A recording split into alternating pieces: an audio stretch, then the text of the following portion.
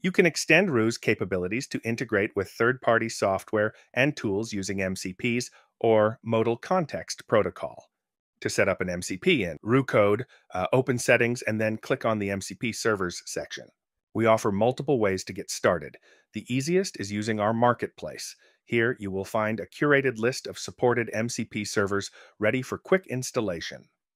Just click on the MCP you want to install. You will then need to set a few configuration options. You can decide whether to save this configuration for the specific project you are working on or globally, which allows you to use the tool across all your workspaces. Enter any required API keys or any settings as prompted and click Install. If the tool you need isn't in the marketplace, you can add it manually. Click Edit Global MCP or Edit Project MCP depending on your needs. This opens your configuration JSON file. You can simply copy and paste the JSON snippet from any MCP's installation guide directly into this file. We also allow you to easily configure a few other options.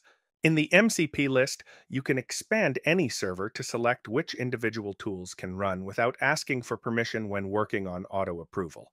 You can also change specific instructions for the MCP and check logs directly from this section. Once done, you can save your settings and click Done. We've made it easy to connect Roo Code to the rest of your tool stack. Try installing your first MCP today and let us know your feedback.